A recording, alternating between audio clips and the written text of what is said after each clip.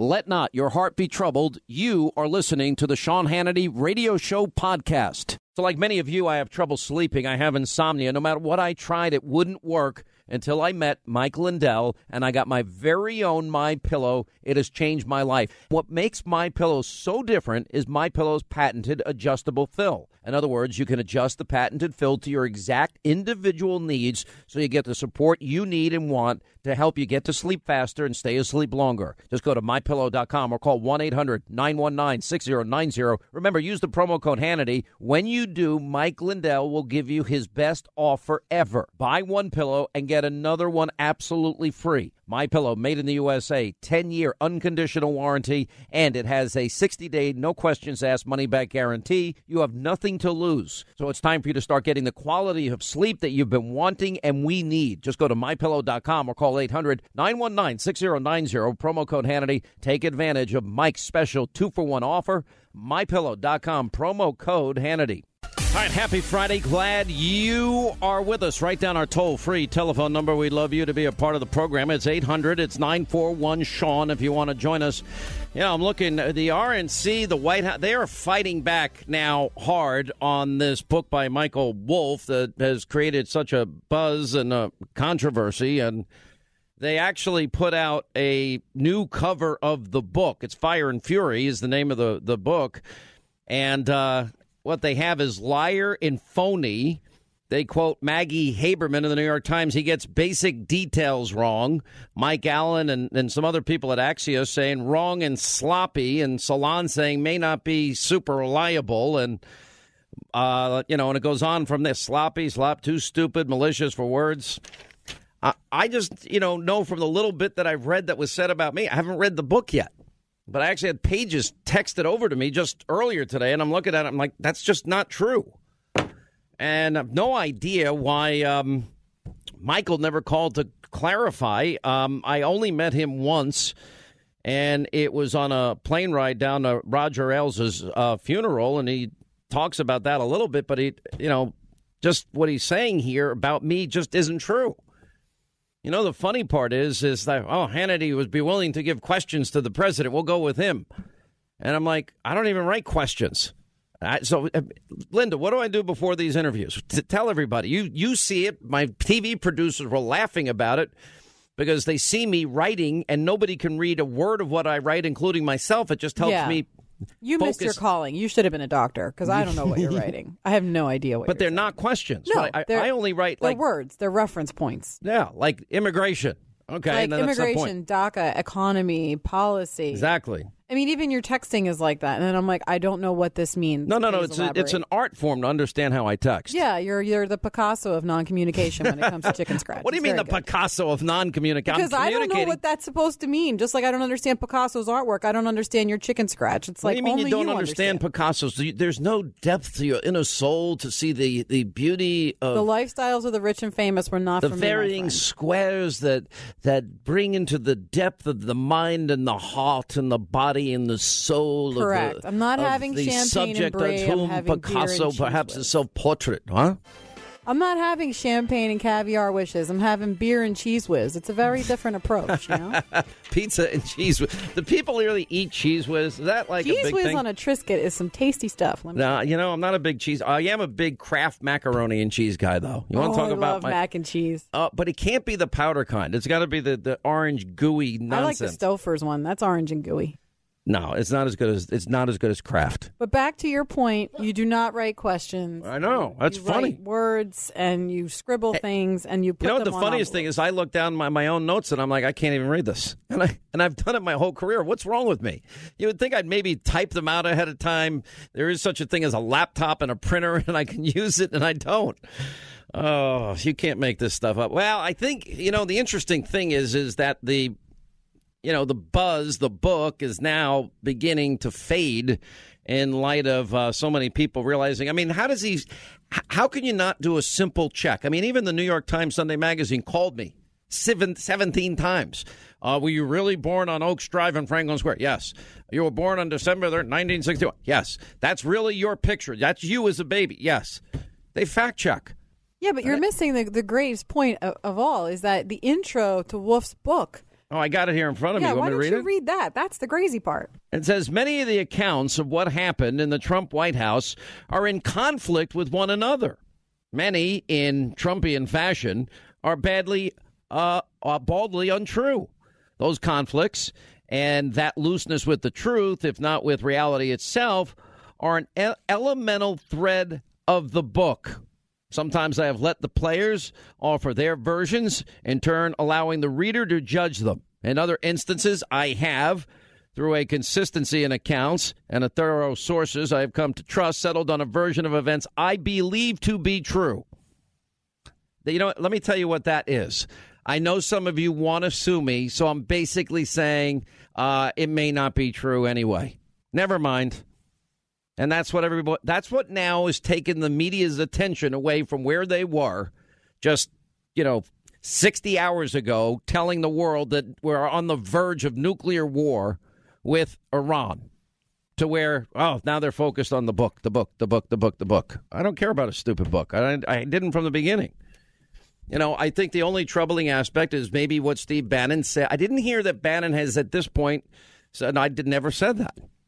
I've heard him praising the president in the recent days, but, he's going to have to speak for himself on all that. All right, the big news of today are two things we broke on TV last night, and they're massive. Now, I have been saying for the longest time journalism in this country is dead. I've been pointing out examples all week long. The president on Monday is going to give out his fake news media awards. We're going to do it tonight on TV just for fun. And we've got more tape to prove a point than anyone could ever want. I could spend literally 24 hours pointing out one fake news example after another, one conspiracy theory debunked after another, because that's all news has become today. They don't talk about the great economic news of the week that we spent a lot of time talking about on this program. They don't talk about what is the real danger to the students in Iran that are literally risking their lives as we speak, and any minute or hour or day now, some of them, thousands perhaps, could be mowed down as they fight for their freedoms. That doesn't seem to get on the radar of most of the people in the mainstream media. Or that, the North Korean murdering dictator thug, little Rocket Man, has a button on his desk that he's threatening the United States with, and God forbid President Trump didn't decide to go down the path of failed policies of his predecessors like Clinton and Obama and try to bribe these thugs and dictators.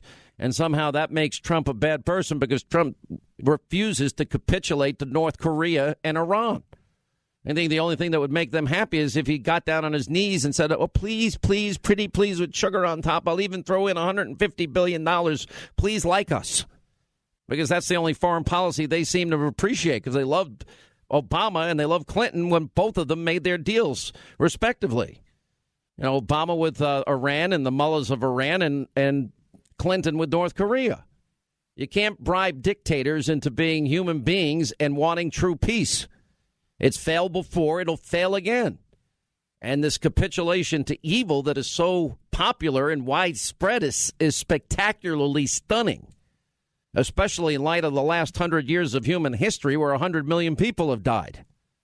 How do you dispute what is now known facts? Think of man's inhumanity to man. If little Rocket Man is threatening to press the red button, he better know there are consequences for those actions. And that's all Trump did. Was say, we've got bigger weapons, more weapons, and ours work. So you better be smart. But he's not bribing them. He's not sucking up to them, and he's not bowing before them or kissing the ring before them, which I don't understand. But anyway, the big stories. Now, we have spent time, and this is where the media now has spent a year lying to you about Trump and Russia and collusion with zero evidence emerging. Well, what about what happened to General Flynn? Okay, lied to the FBI. So they say, agreed to a plea deal. And I'm pretty certain because they said, well, otherwise we're just going to put your kid in jail. And what father wouldn't say, all right, I'll agree to it, even though I know it's not true. That's what you get for 35 years of patriotic service for your country. And Paul Manafort's issues have nothing to do with Russia at all whatsoever. Nothing to do with his time with Donald Trump at all. Anyway, I keep pointing out that we have a dual justice system in this country. Now we have, finally, after a year of literally peeling an onion back layer by layer by layer, and night after night and day after day and week after week, now we're beginning to see the full picture. For example, on the Hillary Clinton email server scandal, you know, the server that she put in a mom and pop shop bathroom closet that foreign intel agencies got a hold of, that one that was not secure, that one that had secret, top secret, special access program, the highest level of intelligence on the computers that foreign entities got a hold of. Well, now we find out after we discovered the fix was in with James Comey and Peter Strzok, and they're writing an exoneration before an investigation even occurs.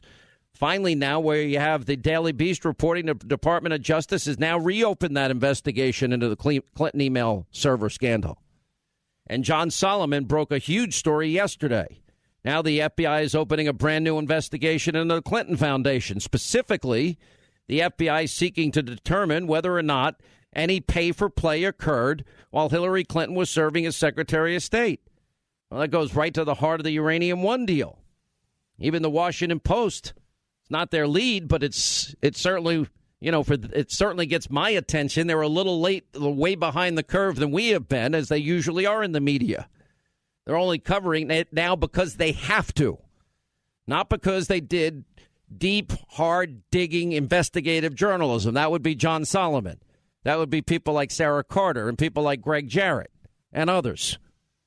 Anyway, the FBI, according to the Washington Post, has been discreetly investigating the Clinton Foundation for months and reviving a probe that was dialed back during the 2016 election amid tensions between the Justice Department prosecutors and FBI agents about the politically charged case, according to people familiar with the matter. Why would you do that?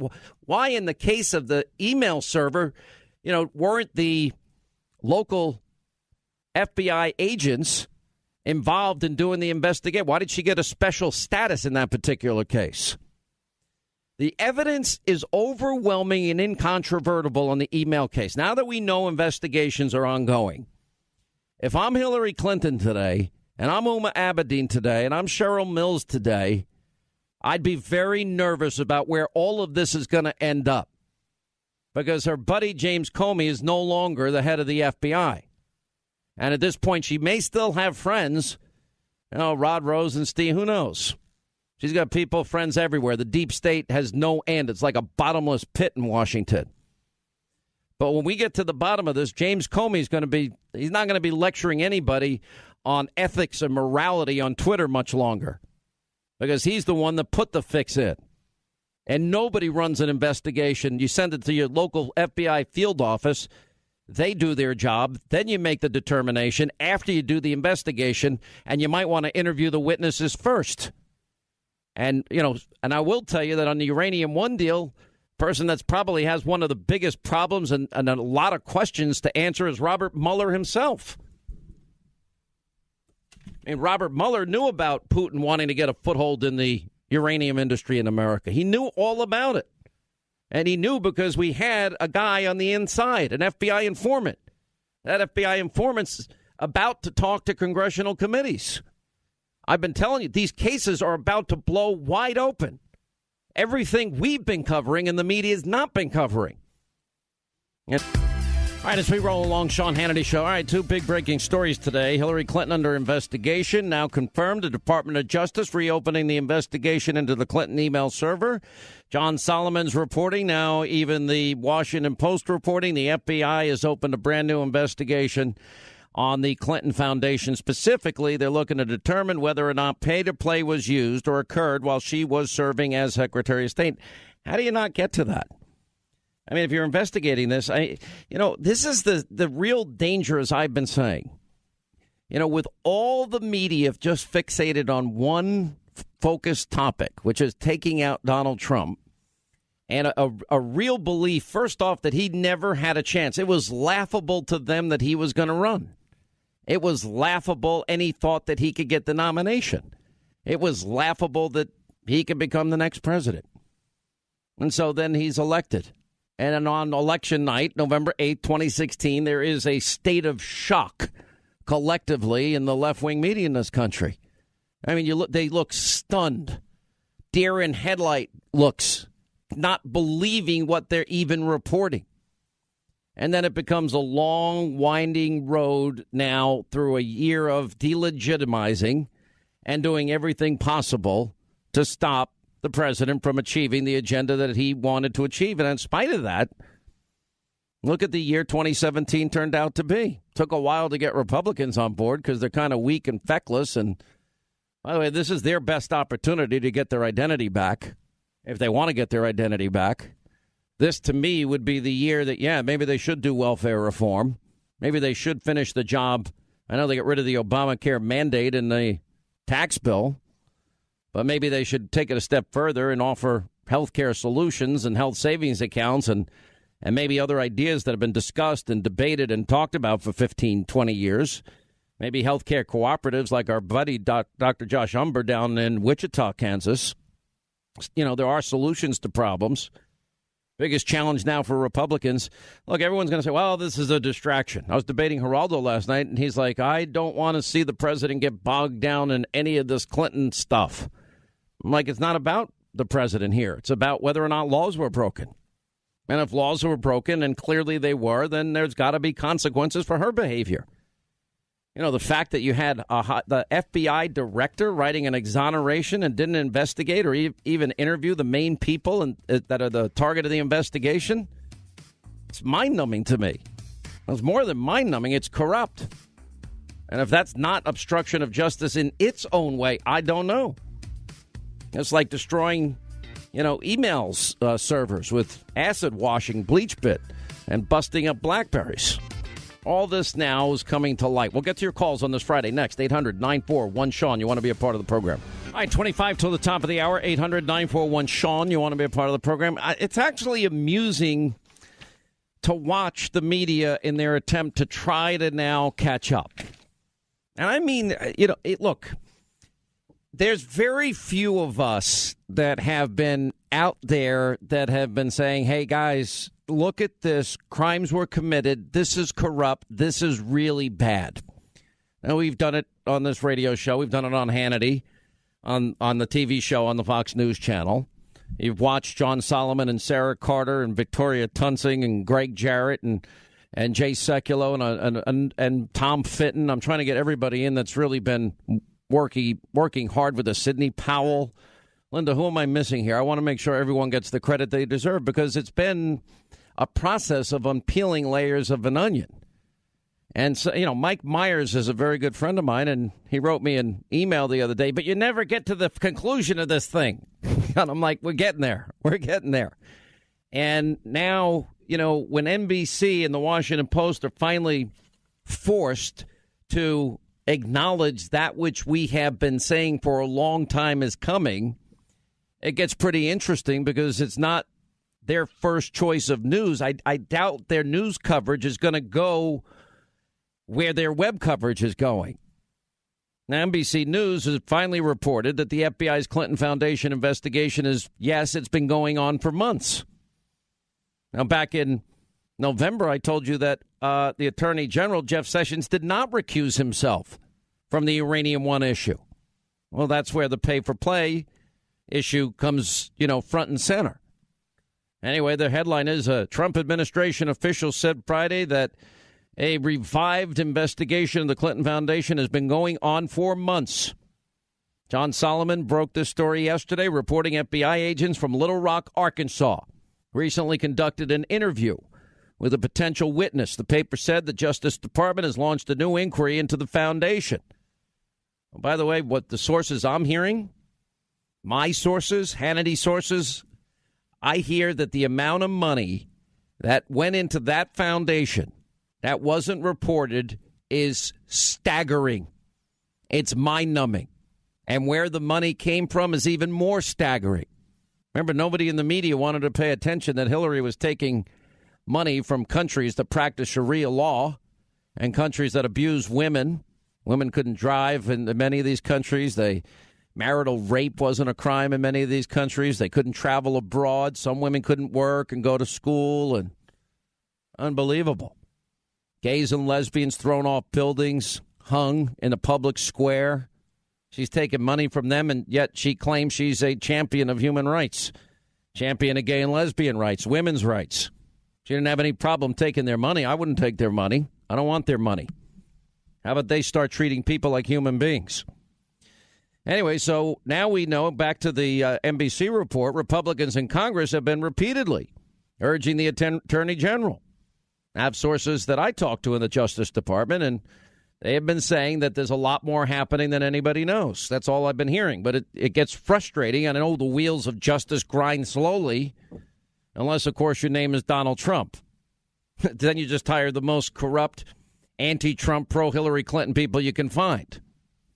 Anyway, a November 13th letter to members of Congress from Steve Boyd, the DOJ's Assistant Attorney General for Congressional Affairs, said Sessions had directed senior prosecutors to examine the status of several issues, including whether any matters currently under investigation require further resources. That language, the administration official said today, referred to, among other things, the Clinton Foundation investigation. Now, what I'd like an answer to, why was it dialed back in 2016?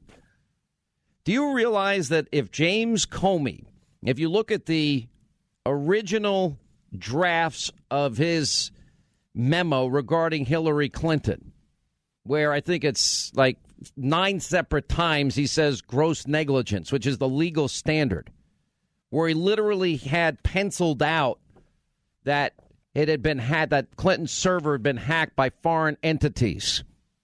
You know, if he hadn't called it a matter as directed to do so by Loretta Lynch on when he talked to Loretta Lynch. Well, it's not an investigation, it's a matter. Or the corrupt meeting that took place there. Do you understand that if Comey, at the time, looking at the time frame when he's writing this exoneration, during what we now know was a rigged primary, that Hillary had rigged the whole thing in the DNC. And thanks to Donna Brazile, we know a lot of this. But if you think back, if that had happened, Hillary wouldn't have been on the ballot. Why does one man get to circumvent the law, rig an investigation just like she rigs everything else? The Clintons rig everything. They even tried to rig a general election. They rigged the primary with Bernie. They rigged this investigation. They had James Comey and Loretta Lynch on their side, and Peter Strzok on their side, and Lisa Page on their side, and apparently Bruce and Nellie Orr on their side. You got the highest people in power here. It's mind-numbing how corrupt at the highest levels some people are in this country. She wouldn't have been the candidate. She would have been indicted. But rather than follow the law and apply the law equally, he made the decision, along with obviously a few others that were on his side, on Clinton's side, not to apply the law to her. And that's what happened here. And when Comey and Strzok are reworking this exoneration letter before they even interviewed the main people, then the whole thing was rigged. And you could say, well, there's been so many, but there wasn't an investigation. Remember, Congress couldn't get everything turned over. We couldn't get the 33,000 deleted emails, etc.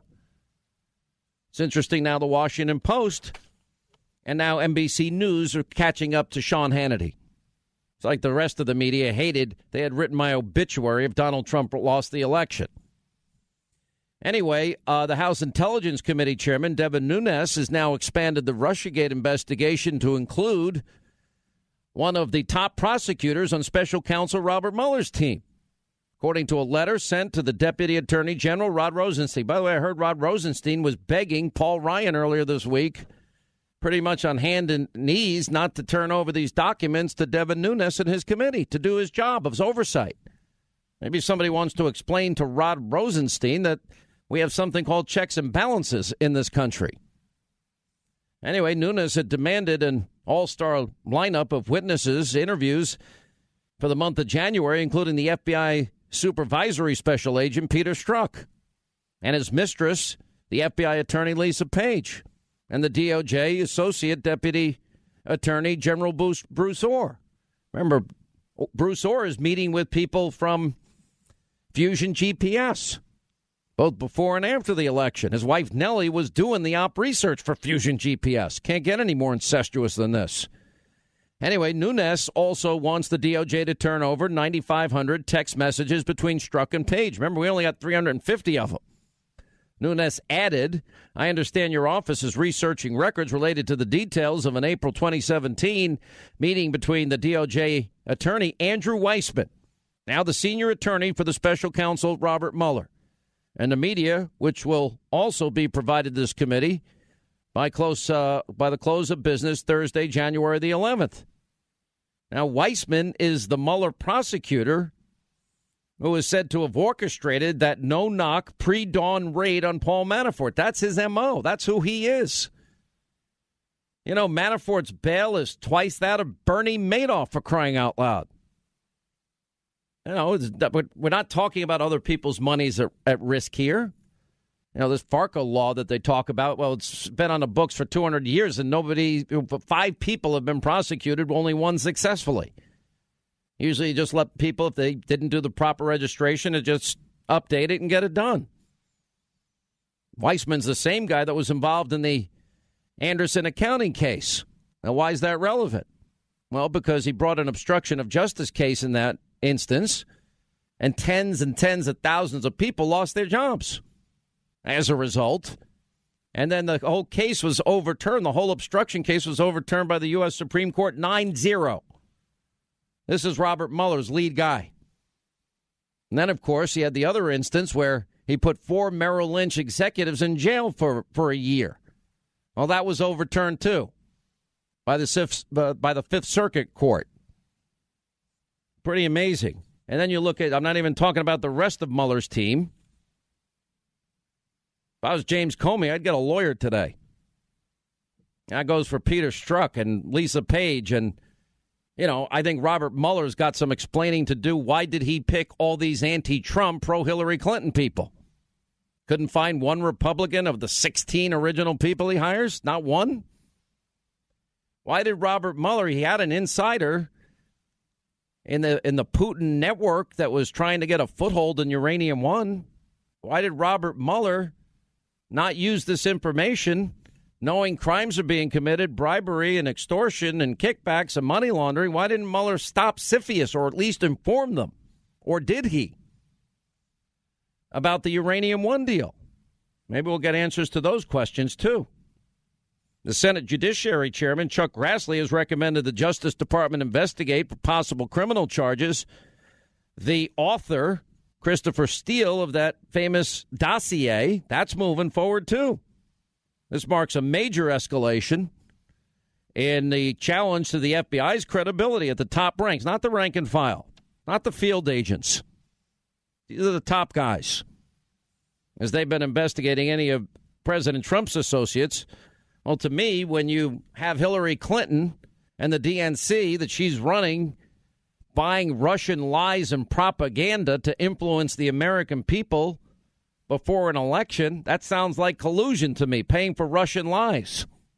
Well, I thought that was a big, horrible thing. Not if you're Hillary Clinton, but it apparently may be now. And this referral suggests the Justice Department investigate the dossier's author. That's Christopher Steele. Because I certainly don't believe the people that have been stonewalling that have run Fusion GPS and the tactics that they've been involved in over the years. So that's another thing we're going to be watching very closely. But the bottom line is everything that we have been telling you and all the investigations we've had, it's now moving. That's why there's going to be this is going to come back and bite so many different people so hard. They don't know what's about to hit them. I know a lot of what's about to hit them. Trying to give you as much information about this as I can without revealing some confidential sources that I have. Oh, you're not a journalist, Hannity. Well, in a lot of ways, I actually am. Doing more journalism than people at CNN, I could tell you that. I was watching Fake Jake yesterday. What was it? Donald Trump's mental fitness. Is this really what they refer to as news? The most trusted name in news. The inside of a dog's ear looks like a Donald Trump. This is CNN. It's pretty hard to believe, but that's it. By the way, one other move on I told you the individual mandate is gone, and ANWR was open, and drilling in the Pacific and the Atlantic and the Gulf will now continue, but the Trump administration is now moving to allow health insurance to be sold across state lines. This is something that's going to be another huge development and another nail in the coffin of that which is Obamacare. That is a huge story. We also have the Trump administration, the Interior Secretary, Ryan Zinke. He is now drafting a national order, drafting the National Outer Continental Shelf Oil and Gas Leasing Program for 2009 to 2024 would make over 90% of the Outer Continental Shelf's total acreage available for leasing, including areas put off limits by the Obama administration. You know how many millions of jobs are going to be created in the energy sector? It's the lifeblood of our economy. And we rely on countries that hate our guts for what is the lifeblood of our economy. That's a version of insanity. Once we become energy independent, what's the likelihood we're less compelled to get into wars that involve the free flow of oil at market prices? All right, when we come back, Sean Spicer's beating himself up saying he did a bad job. We're going to straighten him out. He did not do a bad job. He dealt with an impossible job with really screwed up people that want to get themselves looking good on TV every night. That's what he was dealing with. I wouldn't take that job for you could drop off $150 billion like Obama did to the mullahs in Iran, and I wouldn't do that job.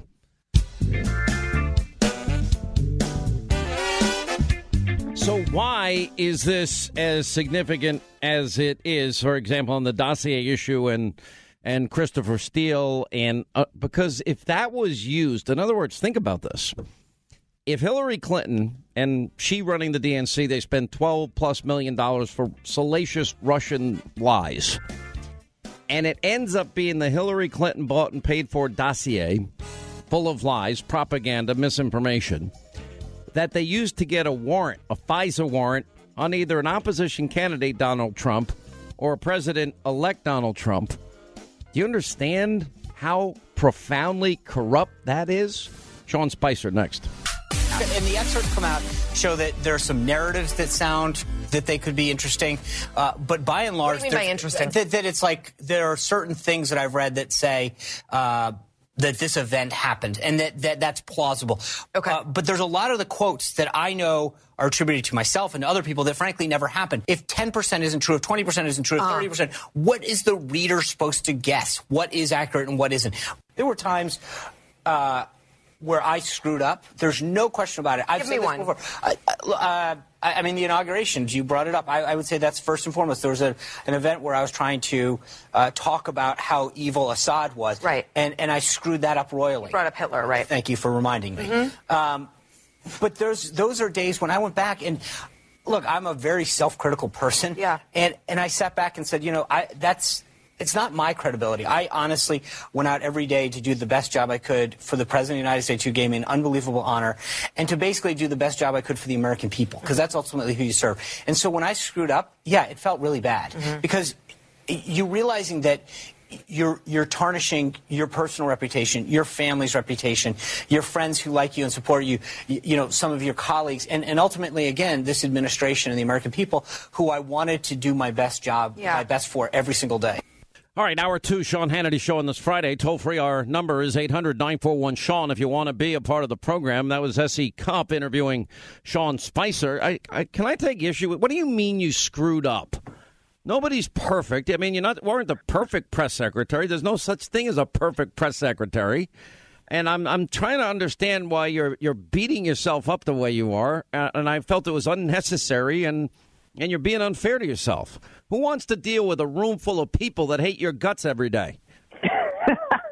Well, that was probably the biggest problem. But first of all, Happy New Year. Thanks Happy for New having Year. me on, Sean.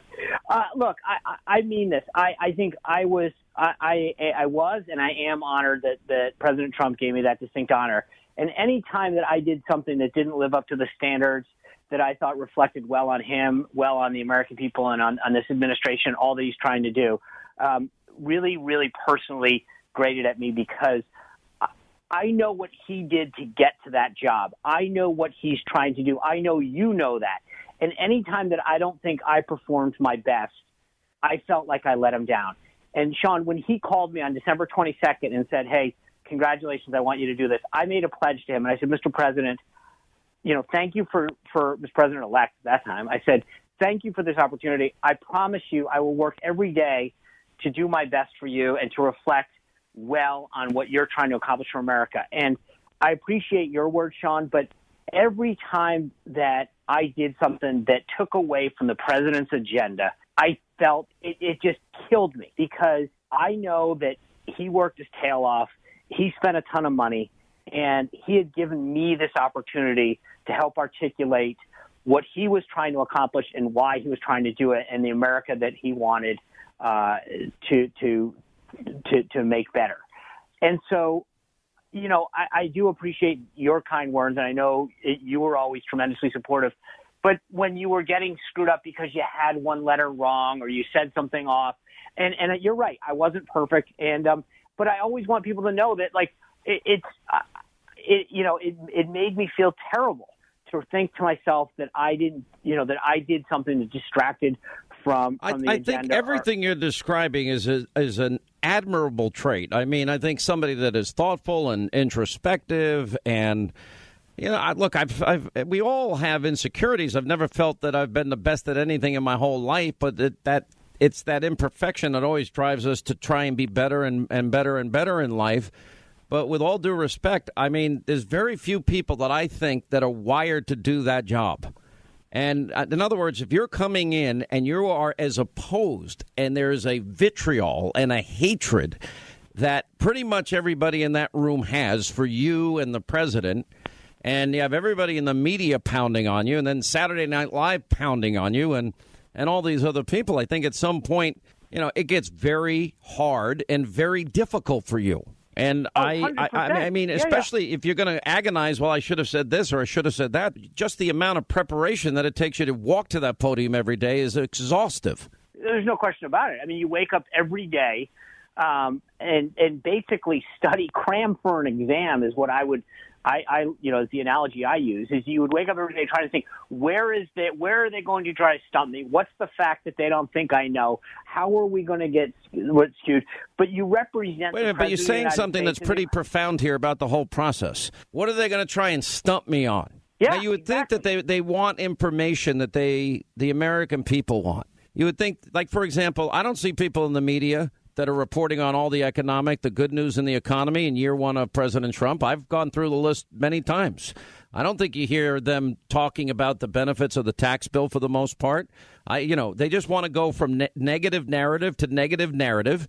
And the real truth behind the scenes is you're the press secretary, and whatever network these people work for, they want to get their time with you. So that little snippet could go on TV, and they want to look good and make you look bad. That's all they're trying to do. It's not about helping their audience or serving their audience to know more about Washington.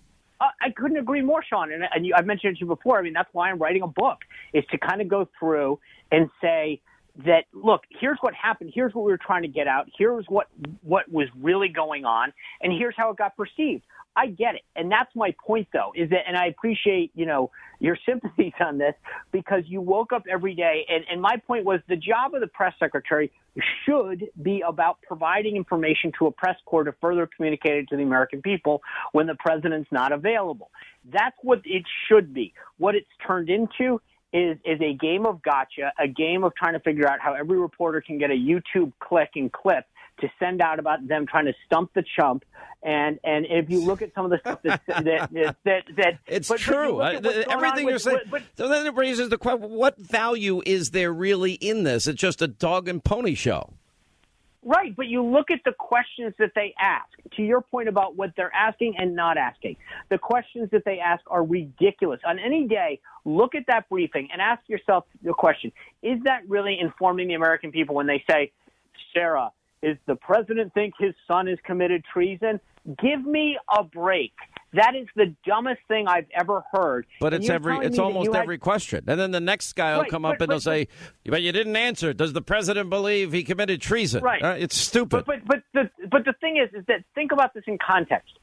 The press secretary gets there between 6 and 7 a.m. every day. The briefing happens between 2 and 3. And this reporter has sat around for probably 6 or 7 hours to ask a nonsensical question like that they could have very well just walked up, knocked on the door to the press secretary's office, to the deputies, to the assistant press secretaries, and said, I got a quick question for you. But no, they waited 7 hours to ask that question on camera so that they could air it on their nightly news program and look like that they asked some profound gotcha question. That is not about informing the American people, Sean. That's not about furthering an understanding of policy or understanding the agenda. So why do we even do these anymore? What's the point then?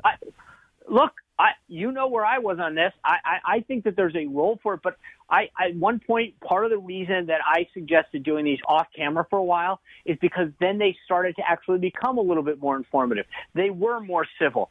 I agree with you. I think that they have outlived what they were supposed to be for. That when I took this job, I was told, oh, you know what? People will show up for a few weeks, maybe a couple days, and they'll be on camera or whatever, and then it'll just die down because everyone loses interest. It has truly turned into a show. And the goal is for all of these people who have lived in obscurity forever to figure out how can I yell at the press secretary loud enough or in an obnoxious way to get myself on television and become a star and get a cable Were contract. they a bunch of phonies behind the scenes sucking up to you and then they get their moment on TV every day? It's a mixed bag. I mean, there are some really, there are some people there who do, I think, a really good job and who are honest and sincere and will come up and really try to get to the bottom of the story. There are some that I don't think fit that category at all. But I don't want to paint everybody with a broad brush because, there's a few hundred people that gather there on a fairly regular basis. Yeah. And some of them I really enjoyed because I truly thought that they were in pursuit of the truth, of good journalism, of finding out stories, of trying to your point, getting what am I missing? What do the American people need to know? But I think more and more, by and large, a lot of people who gather there, and you look at some of these individuals who've gone from relative obscurity to now CNN commentator or MSNBC commentator because their claim to fame is that they yelled at a press secretary. Let me ask you about Michael Wolff's book. From my perspective, I know things were written in there about that book about me that just are not true.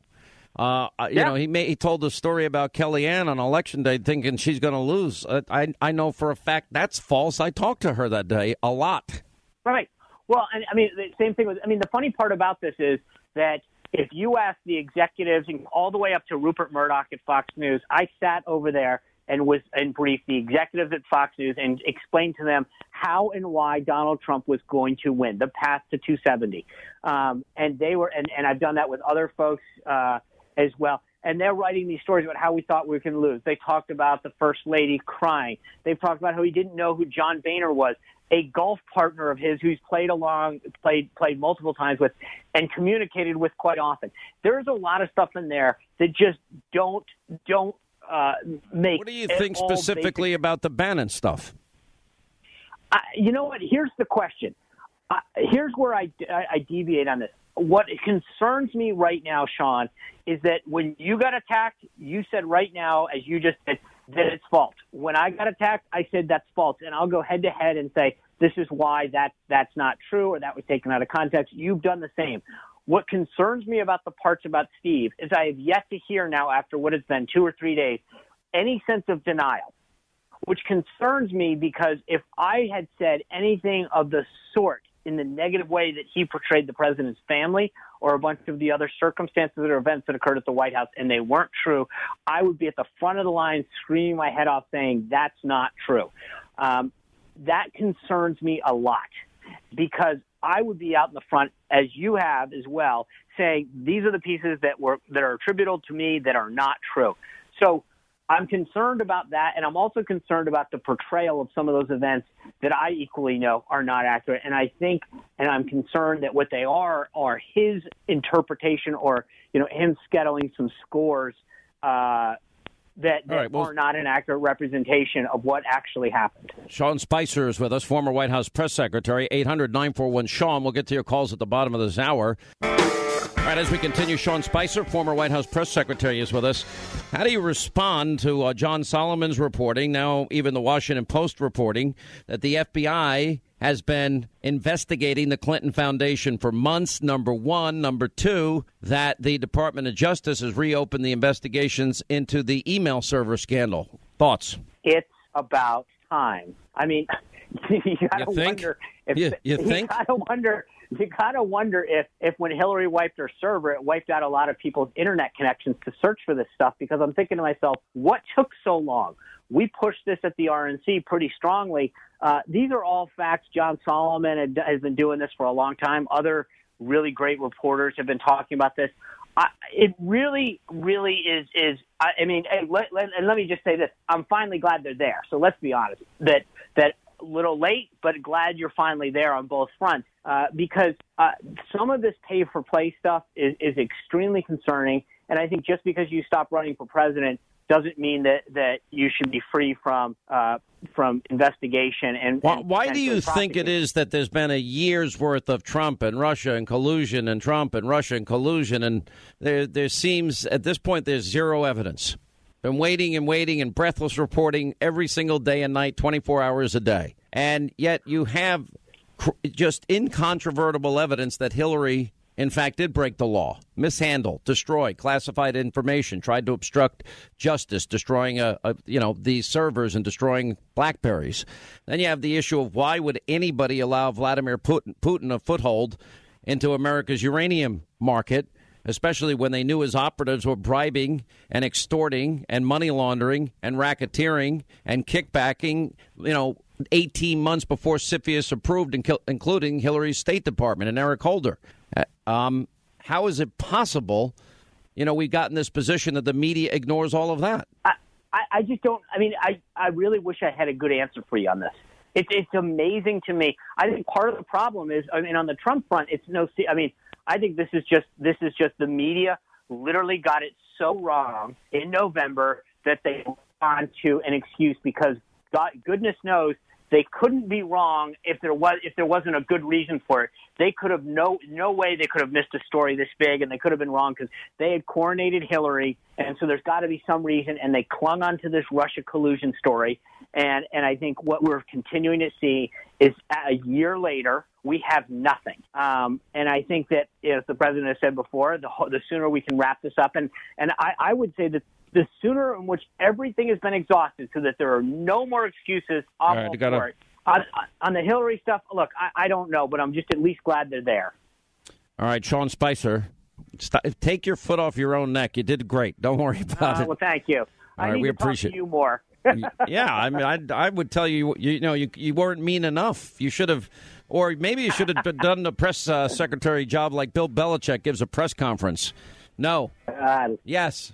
Not answering. No comment. See you later. Back tomorrow. All right, appreciate it. Thank you, John. 800-941-SEAN. We hit the phones when we get back. Straight ahead. Donald Trump, just last week, he confirmed to the National Review that he is again considering a run in 2016. Do it. Do it.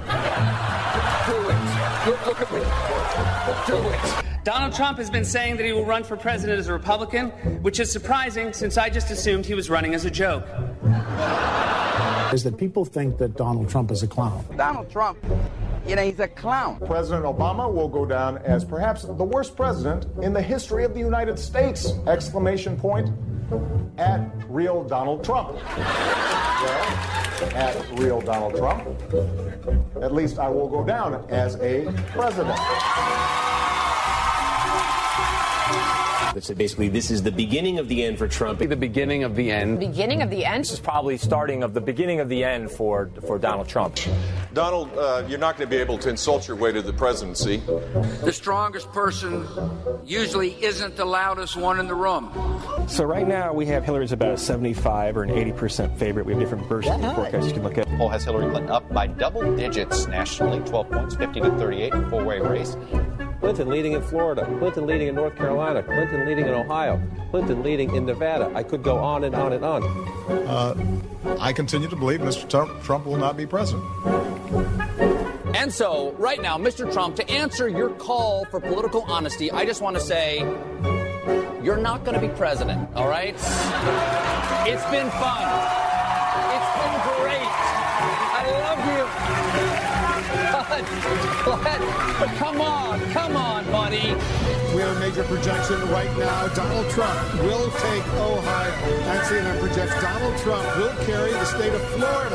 Huge win for Donald Trump. Donald Trump, we project, will win in Kentucky, in Indiana, with its 11 electoral votes. West Virginia, Oklahoma, Tennessee, Mississippi, South Carolina, Alabama, North Dakota, with its 3 electoral votes, and South Dakota, Texas, Arkansas, Louisiana, the state of Montana, North Carolina, Georgia, Iowa, Utah, Wisconsin, Arizona, Kansas with its 6 electoral votes, Nebraska with its 5 electoral votes, and Wyoming with its 3 electoral votes. Sorry to keep you waiting. Complicated business. A lot of people have laughed at me over the years. Now they're not laughing so much, I'll tell you. Oh, it's like my favorite tape ever. They never thought it could happen. They never believed it could happen. And now they're trying to undo what happened. And they'll use any means necessary.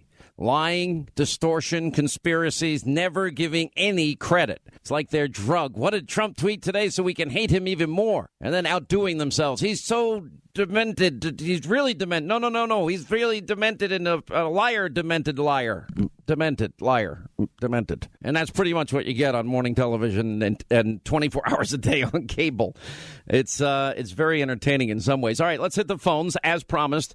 Again, the big stories today. I mean, do you understand how big this is? The Clinton Foundation now has been investigated, and we did not know. And the same with the Clinton email investigation is now back open. Comey and Peter Strzok and all their attempts to put the fix in for Hillary before an election. When we get to the rotten core of all of this, the stench is going to be far worse than Watergate ever was. And we'll get there. Kevin is in Weatherford, Texas. Kevin, hi. How are you? Glad you called, sir. Happy New Year. Good. Happy New Year to you. How are you doing? I'm good, sir. What's happening? Oh, well, just wanted to make a comment about Mr. Bannon and his book. Had kind of it's not his book. It's Michael Wolff's book. Yeah, he was interviewed for it, apparently. Yes, and I kind of had thought this from the beginning that this is just my opinion, but he comes across to me like he thinks he is solely responsible for President Trump's success, where, in my opinion, he was more of a vehicle to get the president's platform out to the people during the campaign. I know where I stand. I voted for President Trump. I support President Trump. I support his instincts, his decision-making, and I am 100% happy with all of his major victories in just year one. We're just getting started. Look, I'm going to tell you right now, I think it's been such a good first year, and it's amazing that it is left so wide open for shows like this to tell you. And that their obsession, they go from, we're about to have nuclear war. He said his button's on his desk and it's big and he may touch it one day. Oh, my God. That's not how nuclear weapons are fired, number one. And it was just a response. They only, as I proved last night in our monologue, they only seem to like in the media appeasement. They want American presidents bowing, scraping, kissing the rings of murdering dictators. And they think and believe in this possibility that you can bribe them. I don't. I think peace through strength is the answer. And I think that we're going to see a lot of movement in the course of the next number of years. And there might be some very difficult, tough moments where we're threading needles and we're on the edge of a razor, but it's got to be done. You cannot allow somebody like Kim Jong-un to hold the world hostage. You cannot allow radical Islamic mullahs in Iran to marry their sick, twisted ideology, their oppression of people, their killing of innocent people.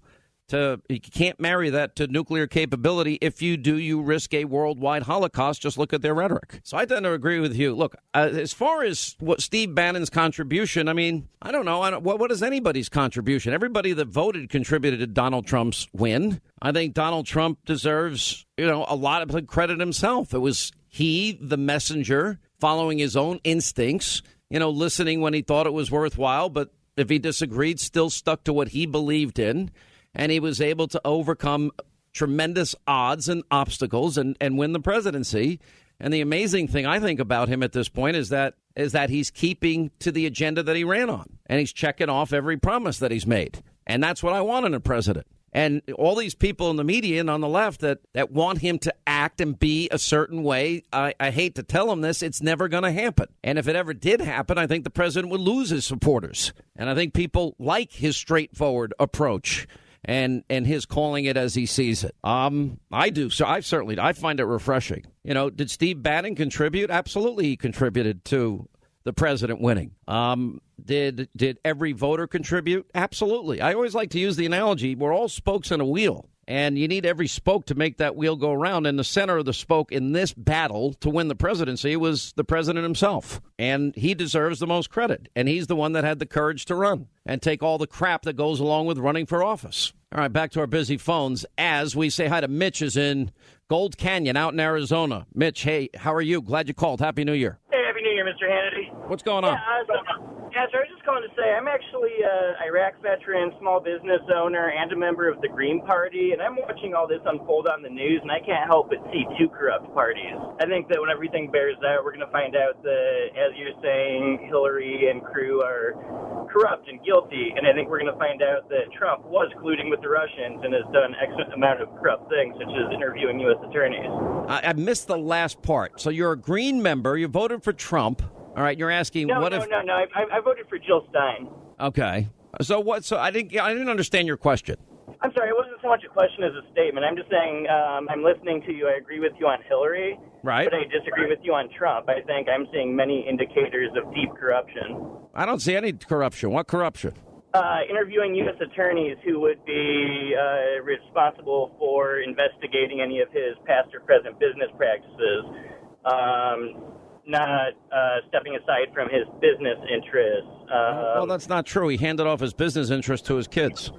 More or less, but he's still the recipient. Listen, it's not traditionally how it's been done. I know enough of what the president is doing every day to know that he's not talking to his sons about, micromanaging his business or having anything to do with it. As a matter of fact, I got the impression he's just now totally, completely absorbed in this job and has no interest in his past life job. He just doesn't. He's the type of guy that throws himself into something fully and completely with all of his heart, mind, and attention. That's just how he rolls.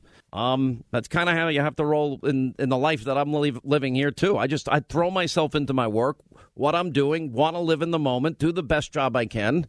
And I don't see any corruption. We've had a year worth of Trump-Russia collusion that has come to nothing, and it's just been a waste of our time. Winter Park, Florida. Thank you, Mitch. Ray is next. Sean Hannity Show. Happy New Year, Ray. What's going on? Sean, Happy New Year to you and your family and all your listeners. Thank you. You're missing out on sunny Florida. Yeah, okay, rub it in. How many degrees in Winter Park near Orlando today? 60. It's sunny. Beautiful. Should bring your 60 family. is a good. Usually, when I was in Florida over my vacation, it was like 75 every day. We've had a little bit of a cold spell here last couple of days, so we had to break out coats, but gorgeous. Oh, I'm so sorry you had to break out a coat. It took me 3 hours to drive in a massive snowstorm, a hurricane snowstorm yesterday to get to work. We're hoping everyone in the north. Listen, on the way to work, yes, I probably saw a dozen accidents, spin-outs. I don't know why people, if they don't have a car with four-wheel drive, would ever think about getting on a road on a day like yesterday. But they do. Yeah. I saw at least 5 cars get stuck in New York City because the way that Comrade de Blasio plows the snow, they literally bury in cars if they're parked on the street. And these cars think they can just roll over it, and they can't, and their wheels start spinning. Anyway, that was our day yesterday. All right, enjoy rubbing it in. You know what? I appreciate it. I'll be there one day soon. Dave in North Carolina. What's going on, Dave? How are you? How you doing?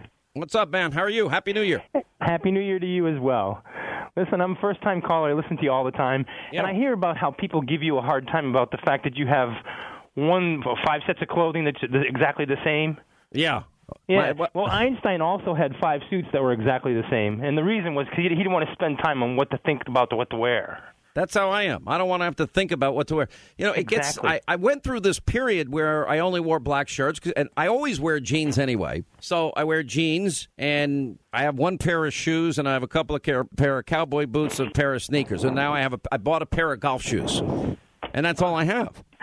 And if I put on when I'm home, I'm in a sweatpants and a T-shirt and a baseball hat. And when I'm dressed up for work, I'm wearing jeans, a T-shirt, and a black shirt usually. But now, because everyone was upset about my black shirts, now I got all different color shirts that I don't even like.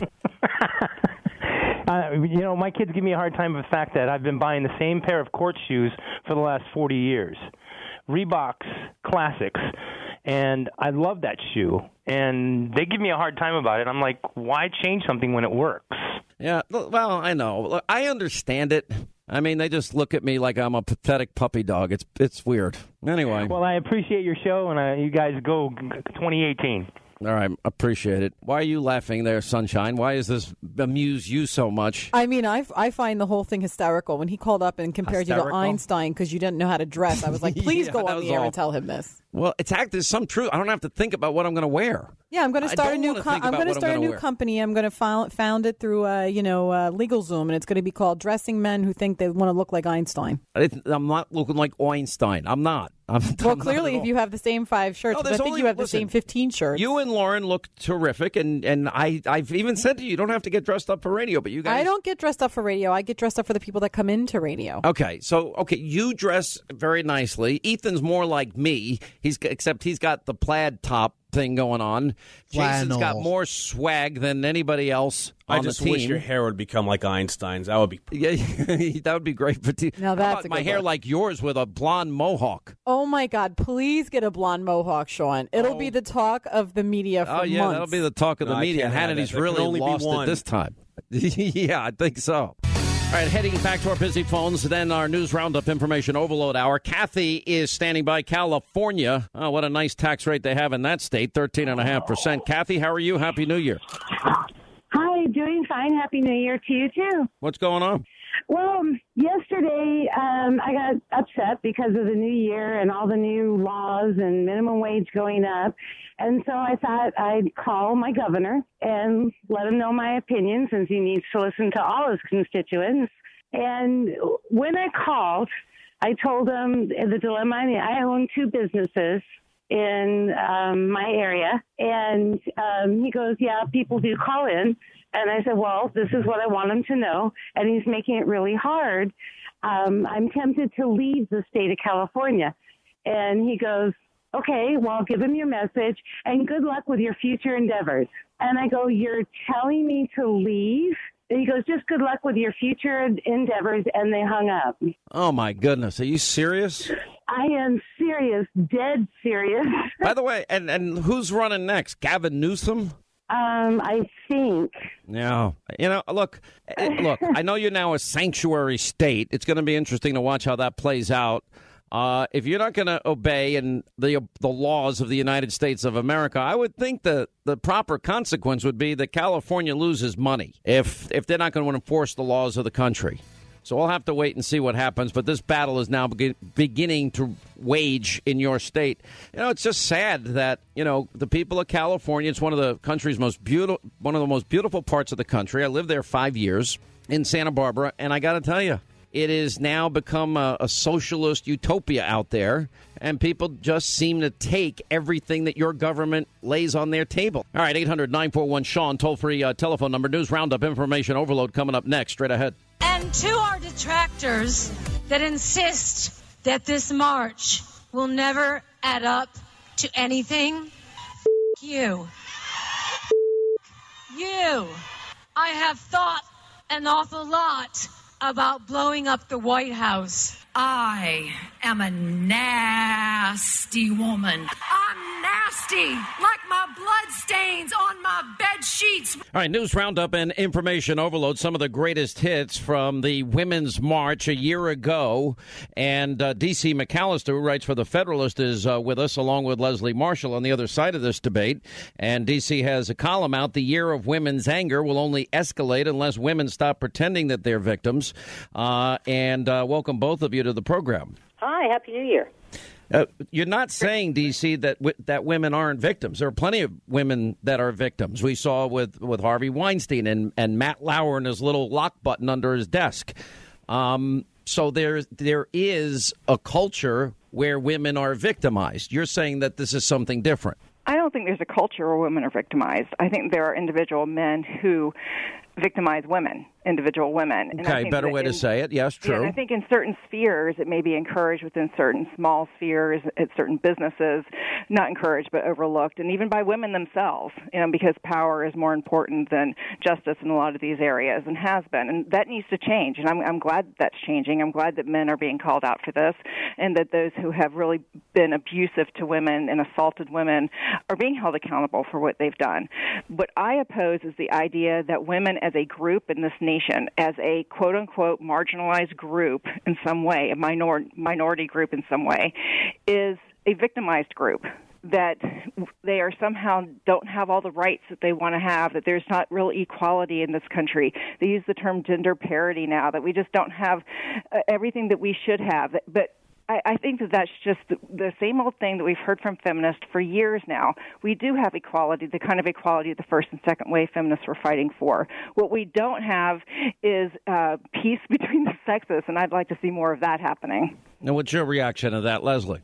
Well, I agree with some of what she said, and I do think we need more peace, but I think it's really bigger than that. I think, unfortunately, it would seem since Adam and Eve, women have been oppressed by men, whether it's in government, whether it's in jobs, whether it's just in a systemic idea that we see in societies, not just in the United States, certainly throughout the world, that for some reason, and women, and I don't want to say have allowed this, but women have been fearful because of the power that men have wielded over them in employment, in the home, and certainly we have seen in government, and this is worldwide. So I'm hoping that as a woman and the mother of a 9-year-old little girl, that the future is different and is brighter, and I think women do feel more empowered. I don't think they feel more victimized. I think victimization, perhaps, is something in the past, hopefully. All right, let me go to the issue that came out by John Solomon in the Hill and has been reported since the new year, that we now have apparently an industry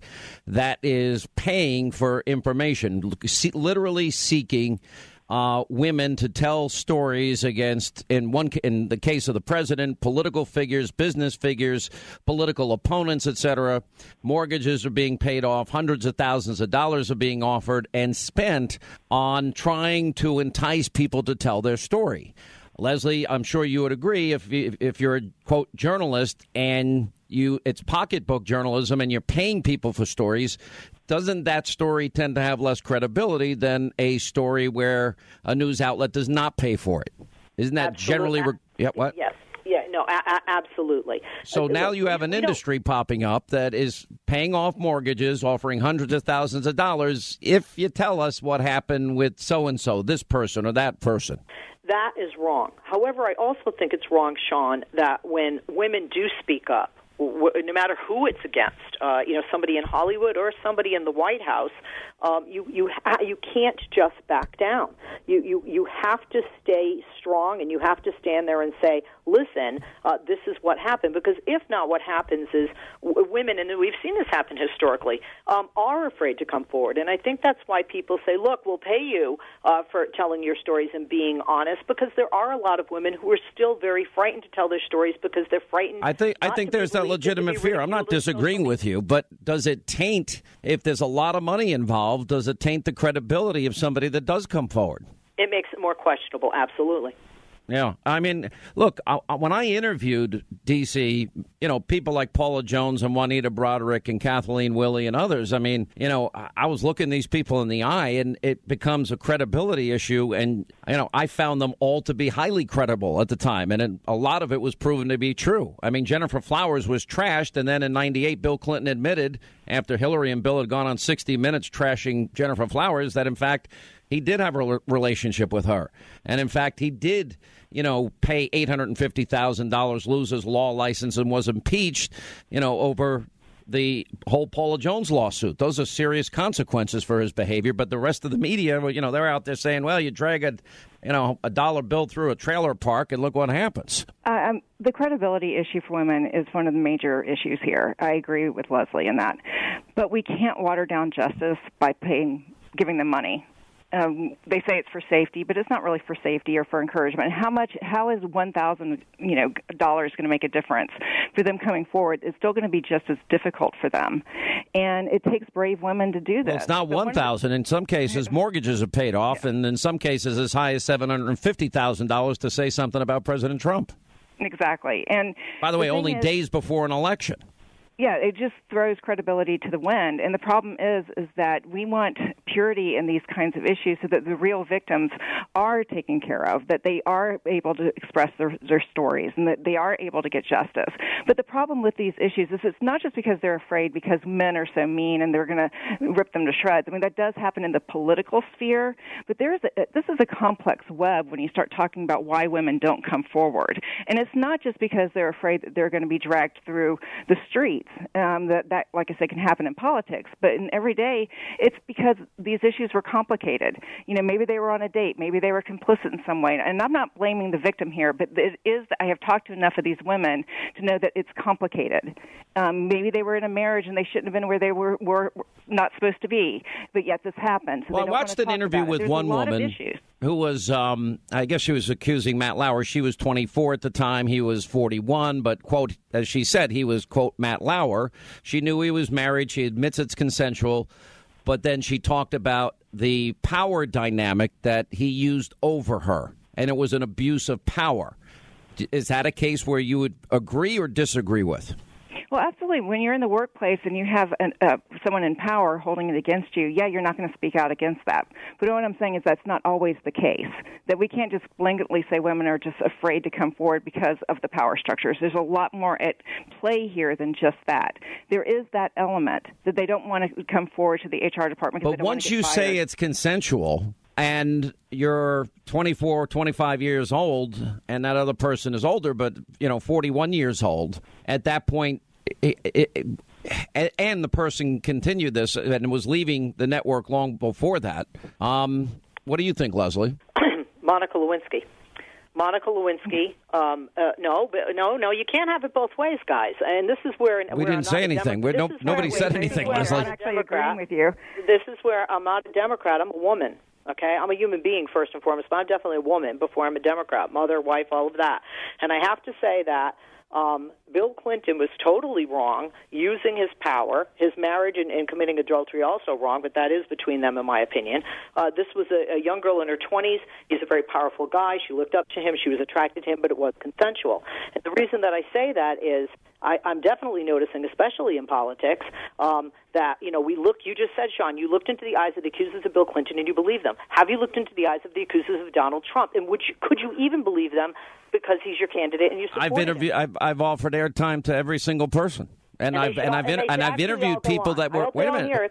I interviewed women. Hang on. I interviewed women that were in the top fold article in the New York Times, and they contradicted the New York Times story. They said the New York Times embellished and took out of context what they said. Every time a Republican is accused that women are lying, and every time a Democrat is accused, I didn't say. No, Leslie, don't put words in my mouth. I didn't say that.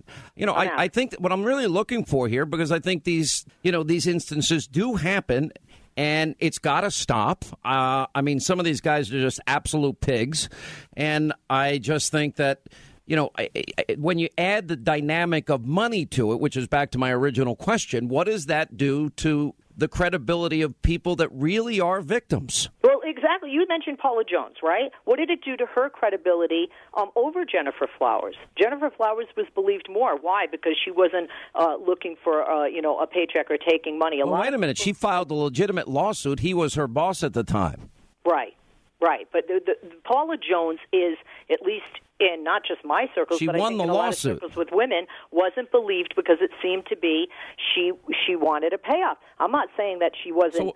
That there was. All right, but if you're offering people money, days before an election, and somebody accepts the money.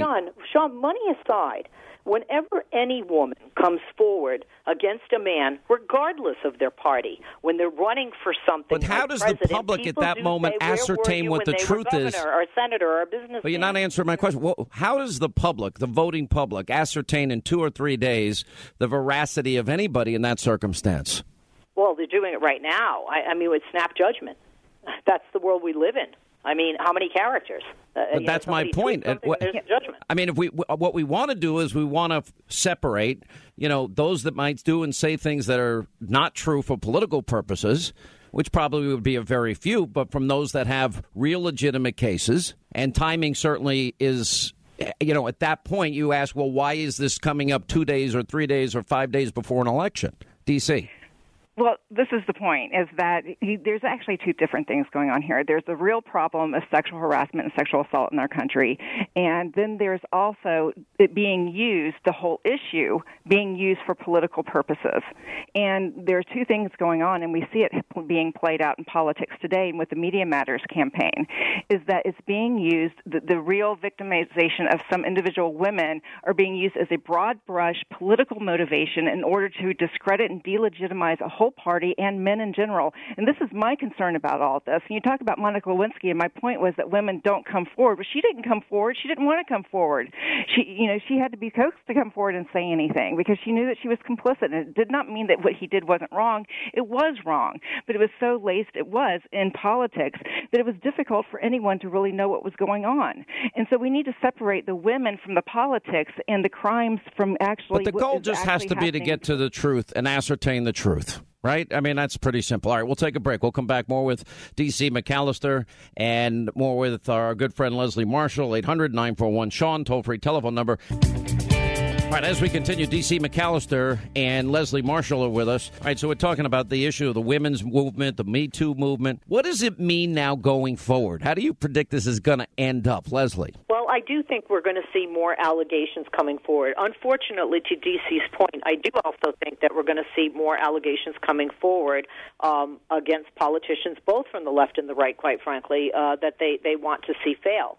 And I do want to point out, though. Are you saying questionable allegations or ones that might not be true? Yeah, I do. I fear that. I fear that, and especially because of the political motivation of both sides. And I think that's terrible because it really hurts the real victims, and it would further silence perhaps real victims from coming forward in the future. However, again, you said, don't we want the truth, Sean? And there I agree with you. And we can't just hold on. This is a historic moment. I've never agreed with Leslie Marshall. Go ahead. Wait, make sure we have that on a recording. You play it on a loop every time I'm on. When I come to New York, you can just present it to me. I think I'll put it in a gold. Hannity on something. My people will I'll put it in a gold frame. This will never happen again. All right, go ahead. All right. I agree with you. We need the truth. This is as far as you're going to agree with it. But we can't have a senator accused and step down on one side, a senator accused on the other, and not step down or step out of a race. It's got to be equal across the board. Otherwise, the women are not being given equal treatment for But the situations might not be equal. And then that's an insane kind of thing when we're talking about justice. Yeah, I don't think somebody alleging as a child. One at a time, D.C. Yeah, I mean, to say that we have to always believe the woman and we have to treat everyone the same. If there's an accusation, everybody needs to lose their job and step down. This is the kind of thing I'm very concerned about. Just because there's been an accusation doesn't mean it's true. It doesn't mean that everyone needs to run for the hills. And there needs to be a process and deliberation and a judicious moment taken in order to look into the truth of these matters. And, just because one senator is accused of one thing and another is accused of another thing, the situations might be completely and totally different. One might be completely untrue. One might have happened 50 years ago and the other one might have happened last night. I mean, these are things that we are broad brushing this. We're treating them all the same.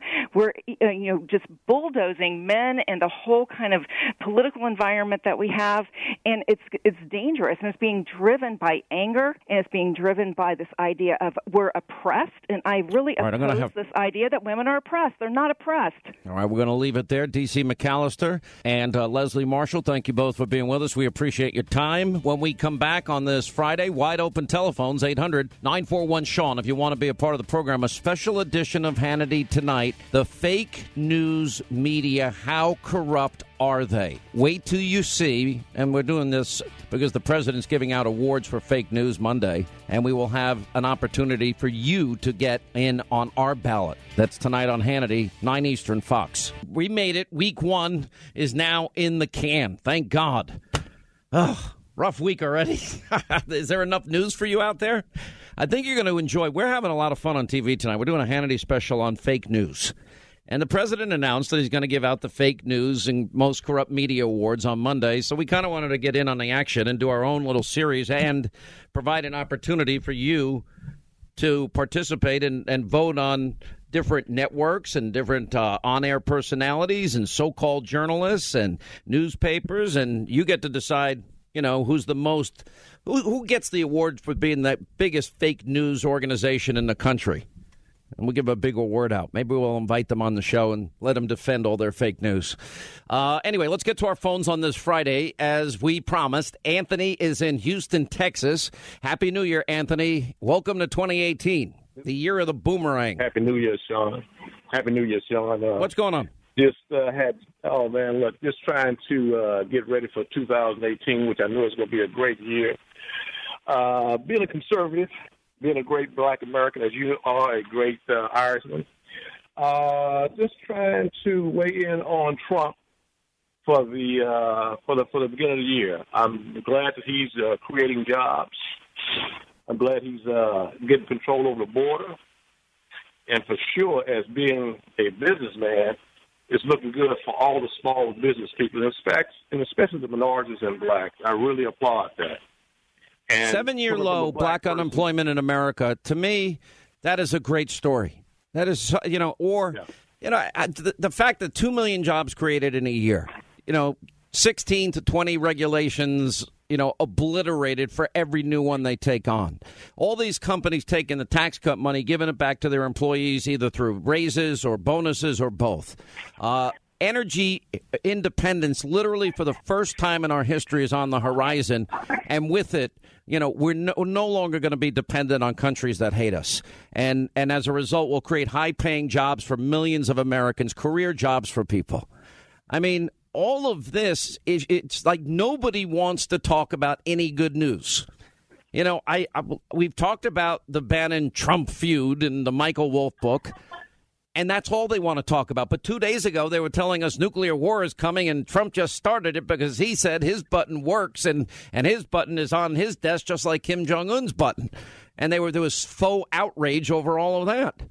There's zero. When I say zero, there is no attention paid to the fact that students protesting in Iran are literally risking their lives and any minute now run the risk of being mowed down by these, Iranian special forces on behalf of the mullahs. But they're doing it anyway. I just think there are more important things than the palace intrigue and gossip that is in Michael Wolff's book. That's my take. Well, I'm in agreement, Sean. And what black people have to stop doing is complaining and getting sidetracked with all the issues you just made aware of, and get a hold to our economic source. And if we stop blaming everybody else for our downfall, we can see ourselves going further, much further than what we have been with the Democrats and the other Republicans that we had. But I applaud Trump because he's a businessman, so he understands businesses. And for sure, with jobs being created, the borders are being maintained, I applaud him. Well, a lot of improvement, and that's prior to, I think, what's going to result in explosive economic growth. I think it was Warren Buffett that says he foresees economic growth for years to come. That's great for men and women that have been left behind. That's what the election was about. Men and women, forgotten men and women that don't ever even get talked about in the media or in political circles. They have suffered needlessly, and government has caused a lot of that suffering. Unbelievable. All right, glad you called. Back to our phones as we say hi to Charlotte is in Spokane in Washington. Charlotte, hi, how are you? Happy New Year. Happy New Year, Sean. Thank you so much for taking my call. I really appreciate it. Thank you for calling. I have a question regarding DACA. Okay. The Democrats are pushing the path to citizenship for DACA, the children that came, because they say it's not their fault. But I have not heard the Democrats, is their plan on the parents. The parents did come illegally. If we give the children citizenship, then they get to keep their parents here. Is that correct? Well, that's one of the things that has got to be worked out. Look, I think this is the biggest political danger for the Republican Party and the president heading into this midterm election year, and it's immigration. Because I think people are just fed up with the lies. I mean, go back to the 2006 bill, and, we always get promised the border security. We're going to build the wall. We're going to take security measures, E-Verify. We're going to end family migration. We're going to end relative migration. We're going to end, this and that. Nothing ever happens. You always get the tax increase. You never get the spending cut. You always get the amnesty or some type of consideration. You never get the wall built. So I have a simple answer for everybody. Anything that they're going to vote on this year should be secure the border. Secure the border first. And unless and until the border wall is built and the safety measures are in place, nothing should happen. Nothing else should happen. And that's my advice to anybody that wants to listen. Keep them accountable, Sean, please. I think I do. I try every day. I don't think I could have been stronger on the Republican Party last year. And it did culminate in a pretty good tax bill at the end of the year. Remember, that tax bill included opening ANWR. Just yesterday, the president opened up drilling in the Atlantic, the Pacific, and the Gulf. I mean, we now have energy. We now are on a path of energy independence for this country. We've got to move fast before the left ever gets back in office, because they'll try to shut it down probably immediately. But if we're far enough along, hopefully they won't be able to do it. All right, I'll stay on it. I promise. Peter, Connecticut, next. Sean Hannity Show. What's going on? Hey, how you doing? I'm good. How are you doing? Good. Good to talk to you. It's my pleasure. What can I do for you? I just wanted to say I'm concerned with all the distractions going on. The closer we get to any kind of... Sorry about the wind. I'm whipping out of the wind. No worries. You must be freezing if you're out in the wind in Connecticut. What do you do? I drive a truck. Why are you outside? Get in the truck. Get back in the cab. I just got back in. Hey, I just wanted to say, the closer we get to any kind of arrests or anything, I'm just worried about a false flag attack, because everything going on with Korea. And I always feel like, if McCabe, we get close with McCabe or Hillary or anybody, that the distraction would be a perfect reason for the... well, the only reason I would say that wouldn't happen is because the commander-in-chief is Donald Trump. Listen, I know everybody's afraid, Donald Trump. Donald Trump is following in the footsteps of Reagan, the evil empire. And he's not going to bow down and kiss the ring or the backside of any two-bit murdering dictator. And he's not going to give them billions and say, please, please, please, stop saying you want to annihilate us and wipe us off the planet. It's called peace through strength. And it is something that works. All right, that's going to wrap things up for today. Special edition Hannity tonight. So the president is going to make his corrupt fake news media awards announcement on Monday, and we're kind of getting a little ahead of the curve. We're going to give you, well, not only our choices, but your choices and your opportunity to weigh in. All right, so that's a special edition. How corrupt the media in America is, an informational crisis. 9 Eastern, you won't believe the tape we put together. 9 Eastern, Hannity, Fox News. Have a great weekend. We'll see you tonight. We'll see you back here on Monday. Tick tock.